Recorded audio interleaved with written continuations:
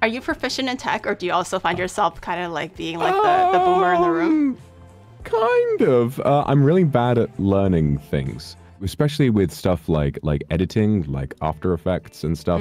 I think I'm pretty good at learning software and stuff, but there are so many like settings and things that you can do that I don't understand. I made my film this year, and I've been editing various different things for like a long time.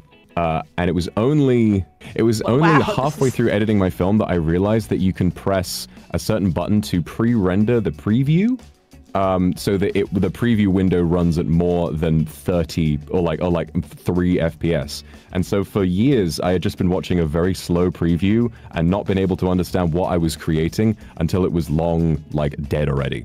So fascinating stuff that I only learned recently, because I just sort of thought, you know, I wonder if I can do that. And it was like, I could have done that this whole time. It was bad. But now I'm on screen and I'm made of more than 3 pixels. Hello, everybody. Yeah, nice.